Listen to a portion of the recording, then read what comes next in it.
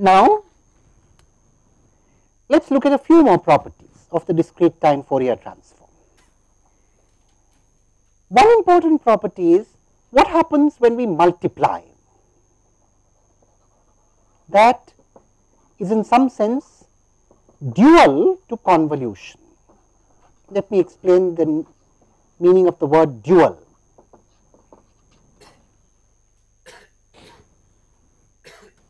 So, in other words, if I have x1 and 2 with DTFTs capital X1 and 2, what is the DTFT of x1n, x2n? That is the question that we are asking.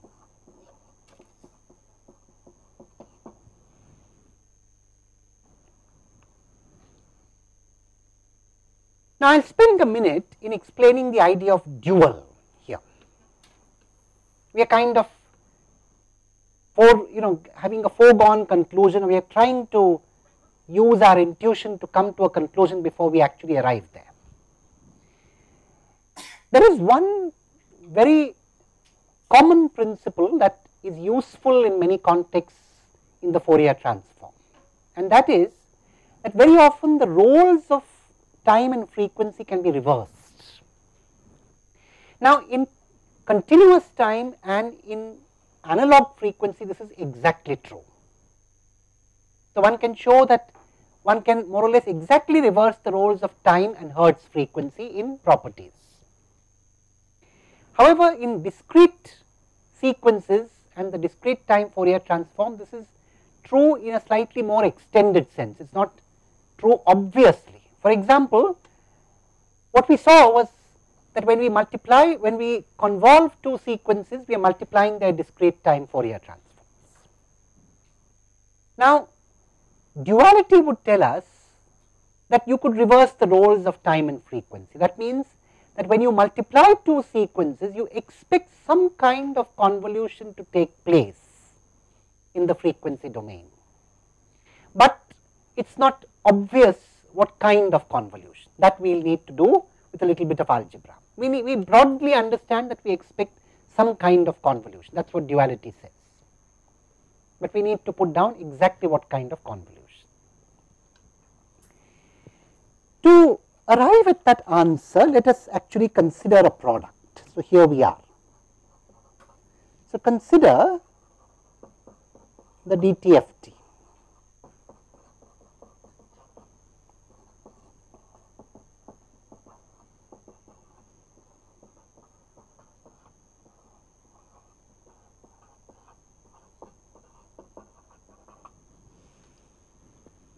Now, of course, we have assumed that both x1 and x2 have their own DTFTs and that this converges. We are assuming, otherwise it has no meaning to discuss this. All that we do is cleverly replace one of them by their inverse DTFTs. So, we write down x2n, for example. You could do it the other way too, but we will write down x2n as, now here we can't write omega because you already have an omega there. So, we must use another variable of integration here. Let us use the variable lambda.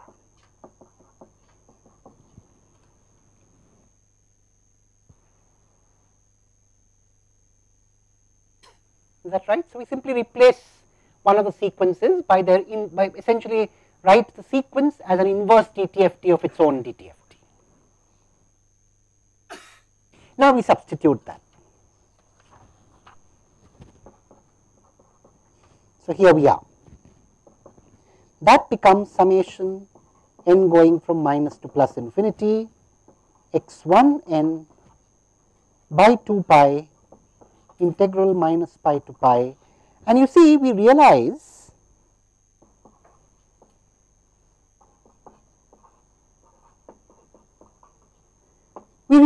that we could as well take the e raised to power minus j omega inside here. It does not do any harm at all. It is a constant anyway with respect to this.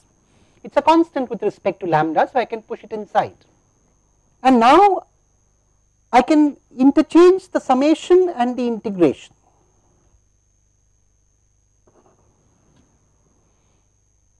And I can combine these two terms.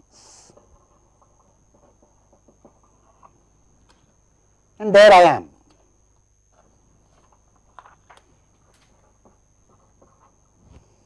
This becomes 1 by 2 pi integral from minus pi to pi summation on all n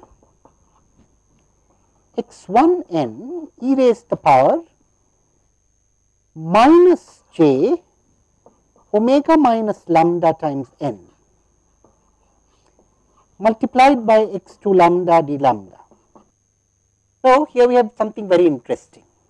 What we have inside the curly bracket here is essentially the discrete time Fourier transform of x1 n, but evaluated at omega minus lambda instead of at lambda or at omega.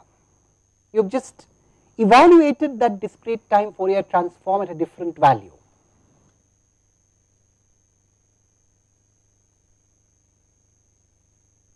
Is that correct? So, there we are.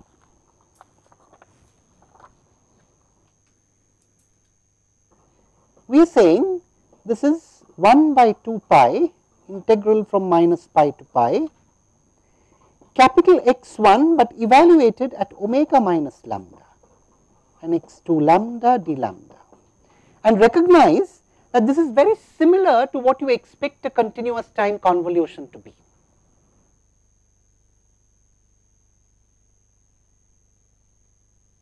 So, it looks like a continuous variable convolution.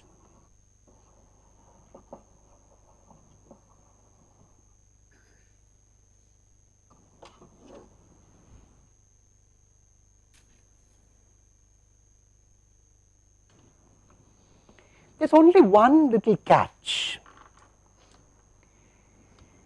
A continuous variable convolution should have run all over the independent variable axis. So, here lambda is a continuous variable. So, it should have taken you all over the lambda axis if you were to convolve the continuous functions capital X1 and capital X2. But you are restricting the convolution to one period. You have restricted the convolution to the period minus pi to plus pi. In fact, we do not really have to insist upon the interval minus pi to plus pi even in the inverse discrete time Fourier transform. In the inverse discrete time Fourier transform, we can take any contiguous interval of 2 pi. So, if we are really very fond of it, we might take the interval from 0 to 2 pi instead of from minus pi to pi. That is because from pi to 2 pi you have just the same thing that you have from minus pi to pi. If you are even more insistent on doing something unusual, you could start from pi and go up to 3 pi, whatever you please. Any contiguous interval of 2 pi is fine, and that is true here as well. So, one must in general say in this expression that you need to calculate this integral over any interval, any contiguous interval of 2 pi. It could be from 0 to 2 pi, it could be from minus pi by 4 to 3 pi by 4 if you like, or I mean, whatever you prefer. So, or minus pi by 2 to 3 pi by 2, right. So, it should be actually pi plus pi 3 pi by 4. So, so it could be from minus pi by 2 to 3 pi by 2, it could be from 0 to 2 pi, or it could be from minus 2 pi to 0, whatever you please. Any contiguous interval of 2 pi is fine, right. Anyway, this is what is called a periodic convolution.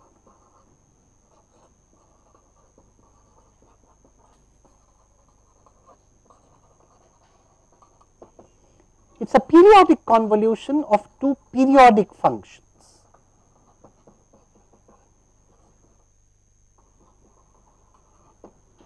Capital X1 and capital X2. Remember, both these DTFTs, capital X1 and capital X2, are periodic functions. Now, if you did actually write down the expression of convolution as you have done here, but you tried to evaluate this integral going from minus to plus infinity, of course that integral would diverge. because both of the functions are periodic, this would be a sum of the integral over every period, and if any of them is non-zero, that sum would obviously diverge. So, it does not make any sense when you have two periodic functions to calculate the convolution by integrating over all the independent variable axes. It only makes sense to calculate over one period, and that is exactly what we are doing here. Remember that in this expression, both x2 of lambda and x1 of omega minus lambda for any fixed omega are both periodic. Of course, x2 lambda is periodic with period 2 pi, x1 omega minus lambda is also periodic with period 2 pi. And how do you get x1 omega minus lambda from x1 lambda? Let us just spend a minute in doing that. So, just to take an example, suppose you happen to have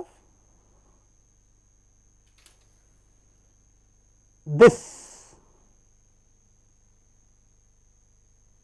from minus pi to pi for x1 lambda.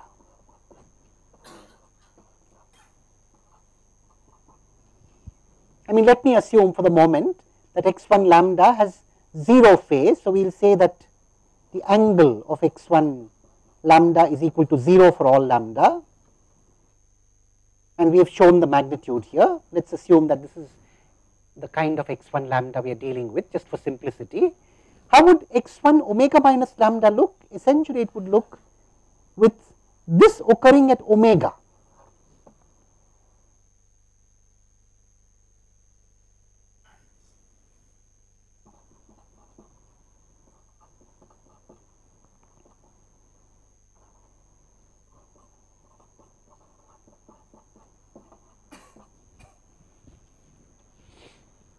And of course, always remember that you have periodic continuation here.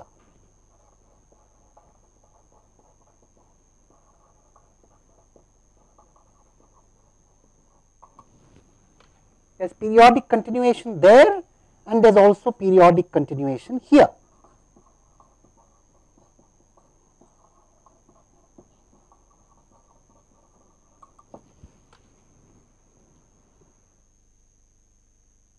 Also, whatever you see here, let us mark it as script A, is going to be seen as its own reflected version here. Let us call it A prime. And what you see here, let us call it script B, is going to be seen here, script B prime. There is also reflection. You see, you can come to this conclusion in two steps. When you replace lambda by omega plus lambda instead of omega minus lambda, when you replace it by omega plus lambda, you are going backward by omega. And then when you replace lambda by minus lambda, you are making a reflection. So, what was at 0 would have gone to minus omega when you replace lambda by lambda plus omega. And then when you replace lambda by omega minus lambda, you are switching the lambda sign of lambda, and therefore, what is at minus omega now comes to plus omega, what is after minus omega goes before plus omega, and what is before minus omega goes after plus omega. And that is how we come to the conclusion that whatever was after this would now appear before this in reflected form, whatever is before this would appear after this again in reflected form. This is the relation between x1 lambda and x1 omega minus lambda. Now, let us take an example to illustrate this idea.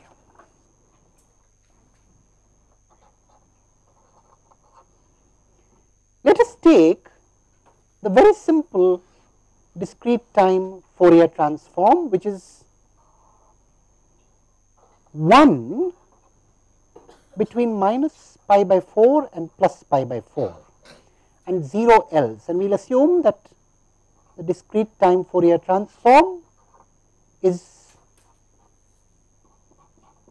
0 phase. So, in fact, let us take this to be both x1 and x2 of omega. Of course, x1 and 2 omega plus 2 pi is equal to x1 to omega for all omega. And we will assume that angle of x1 to omega is equal to 0. So, essentially it is 0 phase and the magnitude is 1 between minus pi by 4 and plus pi by 4, 0 outside. Let us find out the inverse discrete time Fourier transform of this.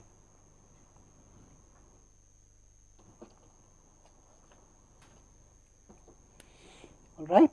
Now, of course, how do we find out the inverse discrete time Fourier transform? We multiply this by e raised to the power j omega n and integrate over omega from minus pi to pi, simple. So, we have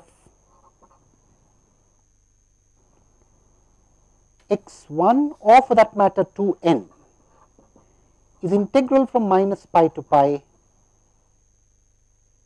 x1 respectively to omega e raised to the power j omega n d omega divided by 2 pi, and this of course boils down to 1 by 2 pi integral from minus pi by 4 to pi by 4 1 e raised to the power j omega n d omega. This is a very easy integral to evaluate.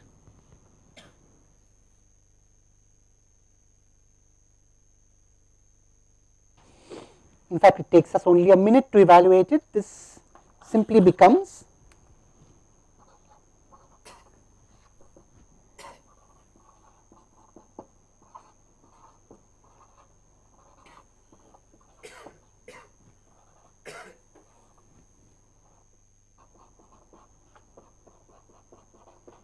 now, please note, I have written this. Do we need to put a condition here?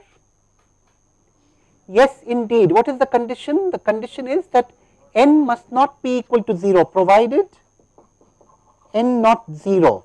Now, when n is 0, what does it become? When n is equal to 0, this becomes 1 by 2 pi and the integral is simply 1 d omega. So, essentially pi by 4 minus pi by 4, which is pi by 2.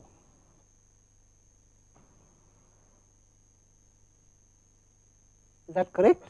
So, therefore, this is valid only when n is not 0. So, there we are. So, x1 or 2n is 1 by 2 pi e raised to the power j pi by 4n minus e raised to the power minus j pi by 4 n by j n for n not equal to 0, and it is very easy to see that this becomes sin pi by 4 n divided by pi n for n not equal to 0, and it is equal to pi by 2 divided by 2 pi for n equal to 0. Now, we ask, what is the discrete time Fourier transform of x1n into x2n?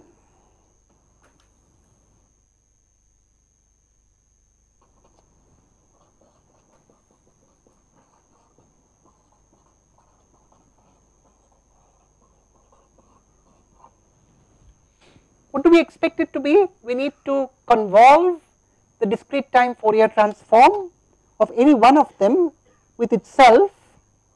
So, we take the lambda axis, we put here, of course, we let us first just draw one of them. So,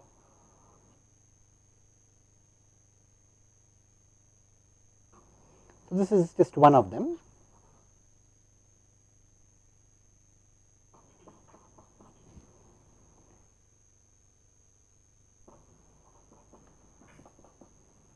And we can visualize the other. So, let us visualize the other.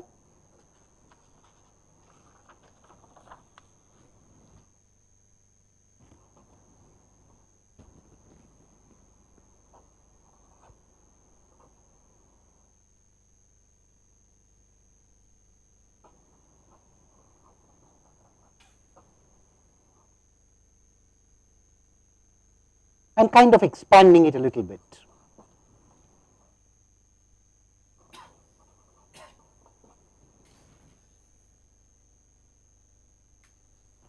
Let me draw them on the same scale, so to speak.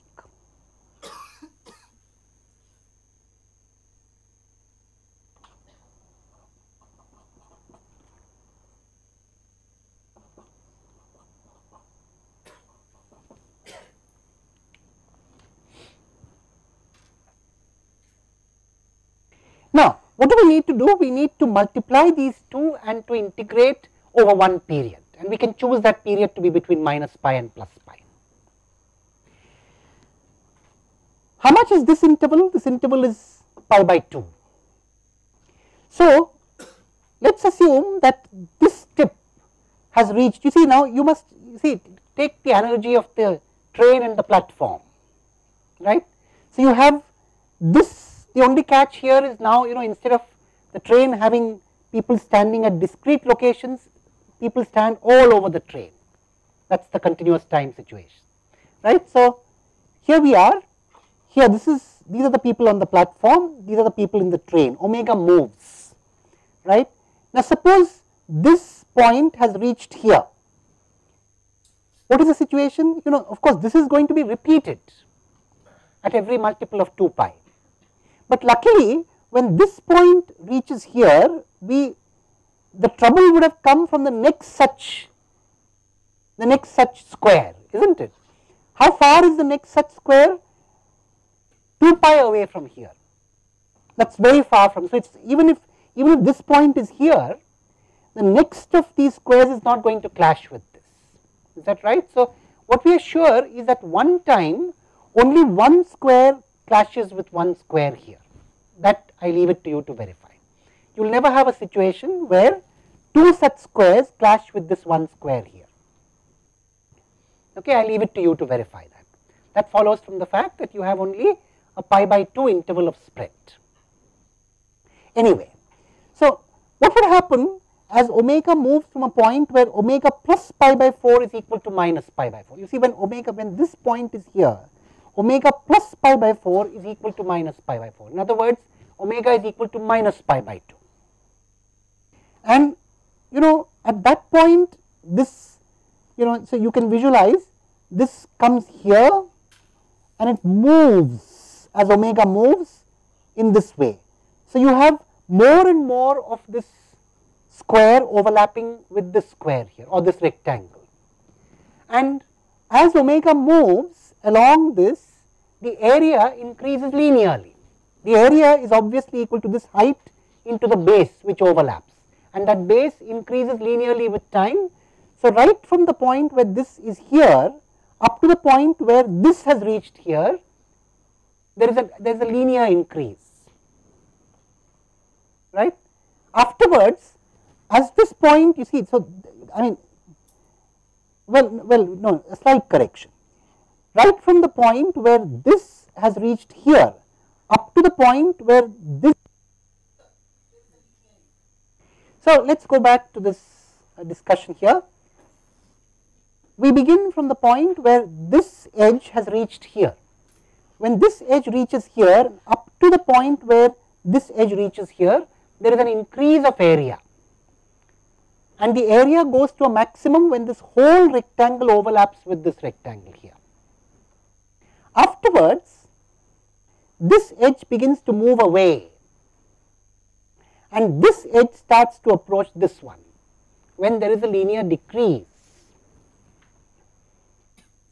What is the maximum area? The maximum area is when these two rectangles overlap entirely, and that area is of course pi by 2 multiplied by 1.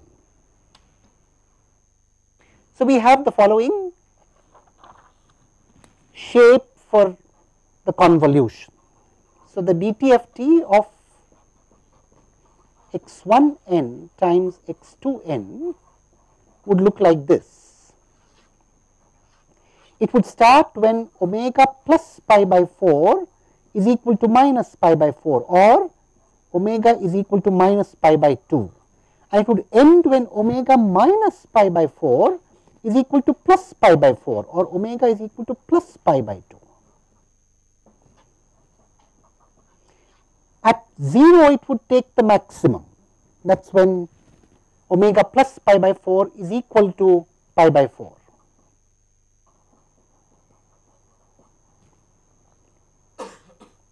There would be a linear increase here and a linear drop there, and this height reached would be pi by 2.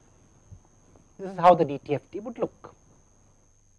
Now, you know, this so called dual result that we have here is very important later when we talk about the effect of windowing on sequences, or when we try to design finite impulse response filters with windows. We shall gain a lot of insight into what happens when we truncate an impulse response by using this idea of multiplication of sequences. So, it is not without application or without reason that we are discussing this property. Anyway, so much so for that property. But this property at the moment gives us something equally valuable and interesting. Let us write it down. Yes, there is a question. You said that there won't be any problem because the period is only minus pi over 4 pi by 4. That's right. If it was from minus pi to pi, then That's a very good question. So, the question is, here we did not run into any trouble, or the whole convolution became easier because two rectangles did not overlap at once. Each of those DTFTs is periodic. So, what we said is, I left it to you as an exercise to show that when one of the rectangles was interacting with the basic rectangle between minus pi and pi, no other rectangle interfered because the other rectangle was too far away. What would happen if this were not the case? Well, if this were not the case, you have to account for rectangles that come at once carefully. So, in fact, that is a very good question, and let me leave it to you as an exercise to do the following. Exercise. Let the two DTFTs x1 to omega take the following form.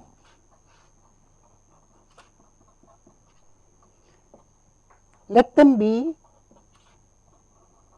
1 between minus 3 pi by 4 and plus 3 pi by 4. And of course, angle is 0. Say 0 phase.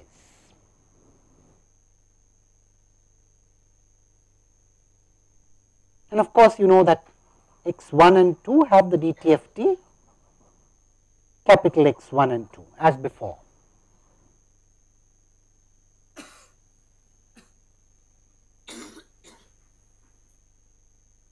The exercise is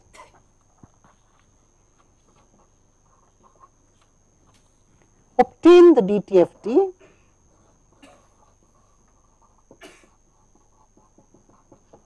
of x1n, x2n. And in fact, I will also leave it to you as an exercise to show that x1 or 2n comes out to be sine 3 pi by 4 n by pi n for n not equal to 0 and 3 pi by 4 by pi for n equal to 0.